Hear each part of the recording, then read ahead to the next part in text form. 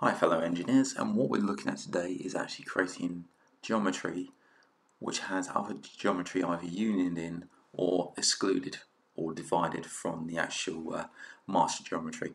So this kind of effect you'll see in Inkscape or Illustrator or any design package, and here is an example of it in Inkscape where the original geometry used to be a square and a rectangle, and they've been unioned together. And this one has had this square removed from the center here. So if I just undo this, you can see the original geometry here, and all we've done is selected both, gone to path and union, and it's unioned those together. And the same with division. So I can place this here,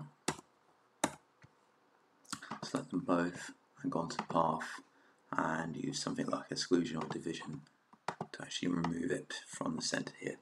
So this is the kind of thing we want to try and do in FreeCAD.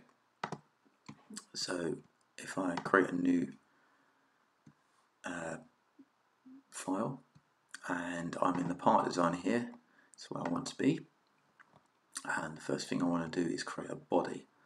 So we click on create a new body and make it active. Or we can actually go to, as long as we've got the tasks on down here, we're going to create body here. So click that, and we can either click the create a new sketch or create sketch from the start body option here. Okay, we'll select XY plane because we're looking down onto the actual workpiece from above, and press OK. So the first thing I want to do is create an object in here, and I want to use the Sketcher to do this. So we've been thrown into the Sketcher here, and as you can see, some of my tools aren't actually available to actually create any geometry on this page. So what I'm going to do is go to View, Toolbars, and click on Sketcher Geometries, and there's all the Sketcher Geometries here. So what I'm going to do is I'm going to use I think I'm going to use a circle in here. So let's throw a circle in.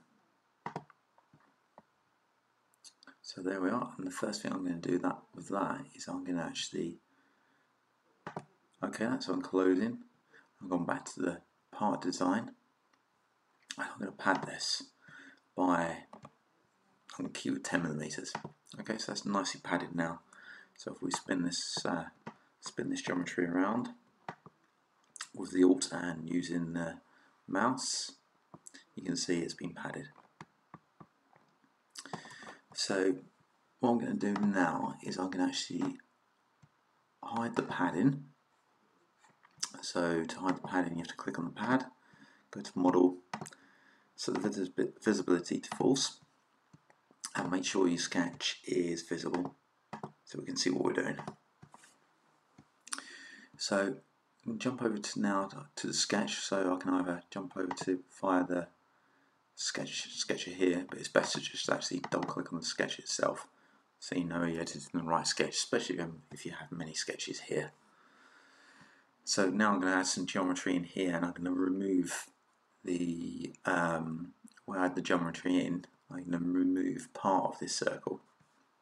So I'm going to use the square geometry, rectangle geometry here, and I'm just going to add this in to here. Okay, so you can actually do your restrictions on here to actually restrict the size of this if you want to, but I'm just going to actually add this into the geometry. So the next thing I want to do is actually remove this line here, or shall I? Yes, I want to remove this line here, and I'll remove all these lines here, so I actually cut this piece into the geometry here. The way you do that is use this tool at the top here, which is called Trim an Edge with respect to the picked position.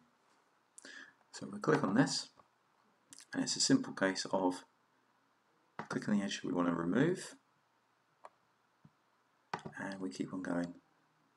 So you can see we've removed those two edges now, and click on this edge. We'll remove that one now, so we actually create space in here. Now, because this edge over the side here is orphaned, we can't actually remove it with the tool. So the best way to remove that is if I press escape to go back to my normal cursor, and if I click and drag to select around this shape, and I hit delete on the keyboard, and I've deleted that orphan shape now. So now if I go to padding, if I go close on the sketcher and go over to the padding, now we're in Part Designer, and set this visibility to true, we'll now see that, spin this around, we can actually see a chunk has been taken away from the inside. We don't have to repad or anything. So what I'm going to do now is actually add a piece to the top here, so it juts out.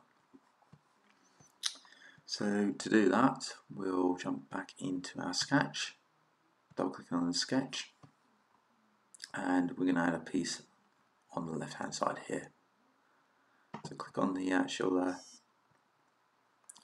rectangle, and we're going to do the same over this side, but this time I want to remove this edge, and this edge, and this one, so we actually have this piece of geometry connected to the circle. So we're going with, click on the trim and edge tool and start to remove these edges. So first one I'm going to remove is the circle edge, and this bit, and this side. Oops. Again. So those are removed, and again we can't remove this one. So we'll just escape, select that edge, and hit delete. And now if we close our sketcher, we can see that's been added. See, it's simple as that.